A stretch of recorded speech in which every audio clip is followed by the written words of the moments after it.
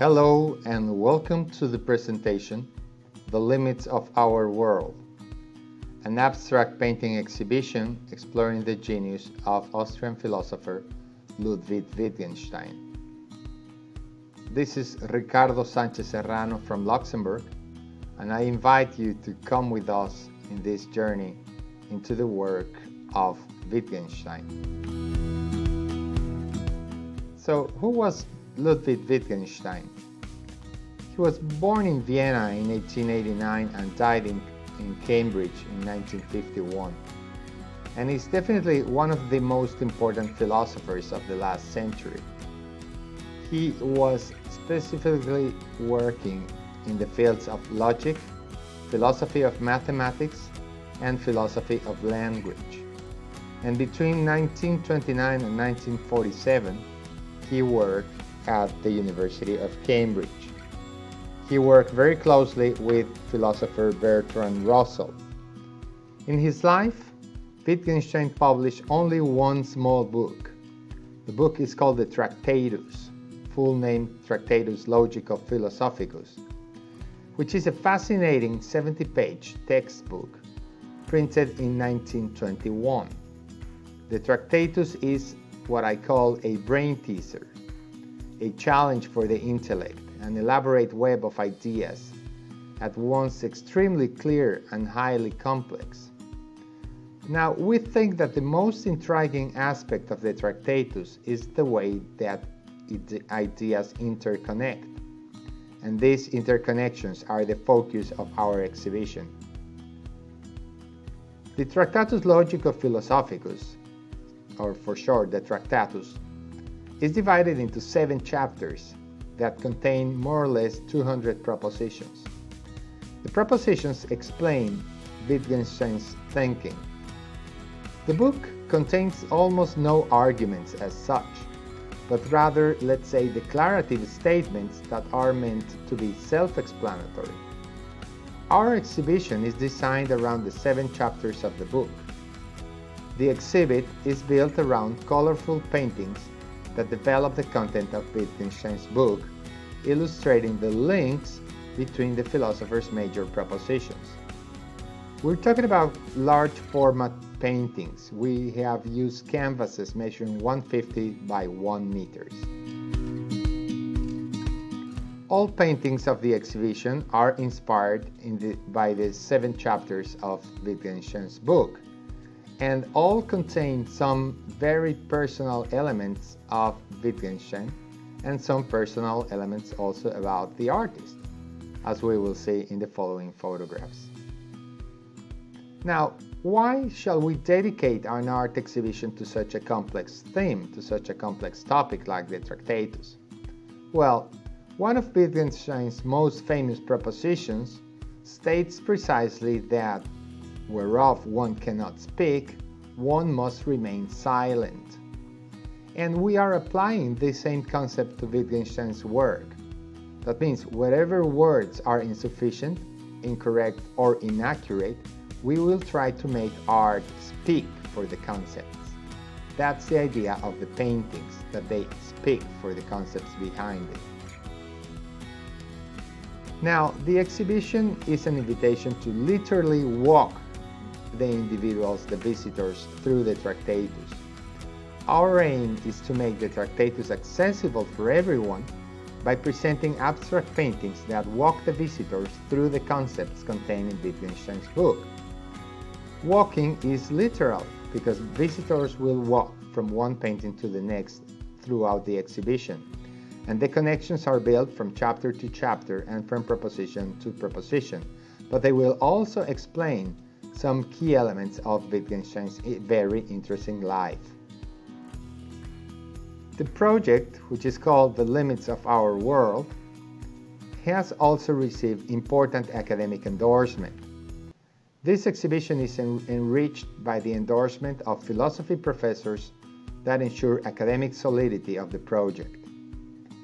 University professors backing this exhibition called The Limits of Our World include Professor Chiara Cappelletto from Milan State University, Albert Hoffman from the Philopraxis in Switzerland, Professor Aldo Frigerio from the Catholic University of Milan, Professor Luis Vergara Anderson from Iberoamericana University in Mexico, Professor Andrea Pinotti from Milan State University, and also Professor Rachel Weissman from Durham University in the UK. They have all extended endorsement letters detailing that the academic support behind this work has academic rigor. Now, we think that this exhibition is important for the relevance of culture and for philosophy.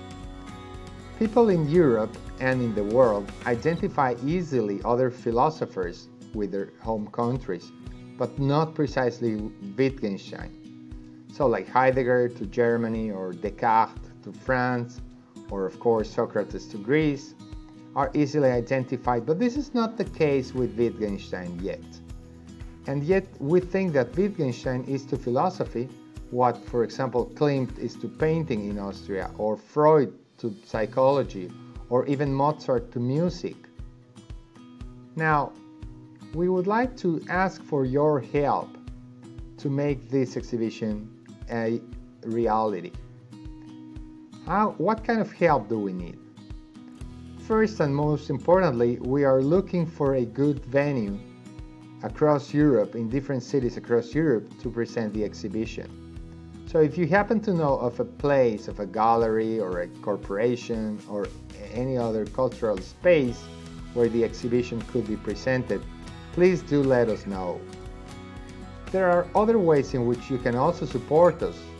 For example, if you can help us communicating, driving attention, giving promotion to the project, that would be highly valued.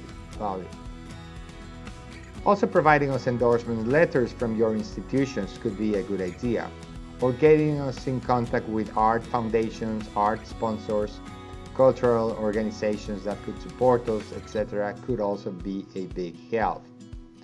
If you can refer us to any Austrian company maybe interested in promoting innovation, thinking out of the box, or talent or creativity, that could also be of great help. And of course, if you can provide us some funding, mainly for promotional materials, for web and social media, for logistics, and for the vernissage, that would be also highly appreciated. But most importantly, and mainly, we are looking for venues. Now, how and where could we run this art show? Well, it's pretty simple. In reality, this exhibition is a very easy to organize show. Our exhibition is very flexible in terms of the areas in which it can be presented. Ideal venues include, for example, embassies, consulates, universities, any sort of galleries or museums, cultural institutions of all kinds, private corporations, and so forth. The works are easily and economically transported between destinations, and the paintings can be quickly mounted and dismounted. In terms of the area that we need, we are also very flexible, but we are aiming at an exhibition area of around 300 square meters with a total length of walls of up to 90 meters. So imagine a couple of rooms like the one shown in this picture. Now, the exhibition has already been shown in a couple of places, basically corporate buildings, and there we have adapted it to much smaller areas. This is, for example, a building in Brussels where the exhibition was shown with a total wall length of less than 56 linear meters. So this is enough. We have also presented the exhibition at a corporate building in Vienna, in Austria, which was very relevant due to the fact that Wittgenstein was from Vienna. And here we managed to get the exhibition in a total length of only 24 linear meters, and it worked well. So what else could be organized around the exhibition, apart from simply showing the paintings, of course? Well, several things. An opening conference can be delivered at no cost in either English, German, French, Italian, or Spanish. We could organize guided tours, also maybe at a marginal additional cost. We could also create exhibition catalogs, and this could be displaying logos of sponsors or corporate sponsors with messages from those institutions supporting us.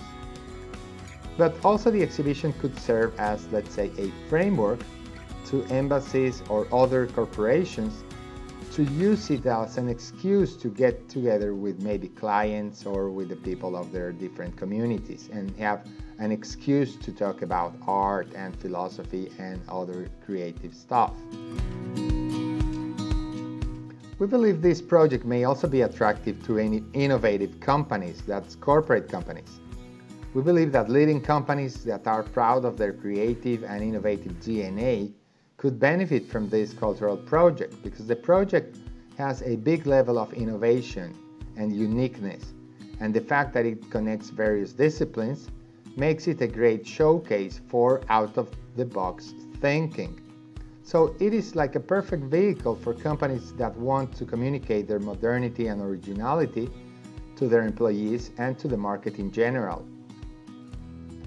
So just a word about myself, about the creative artist. So here you have some information on myself.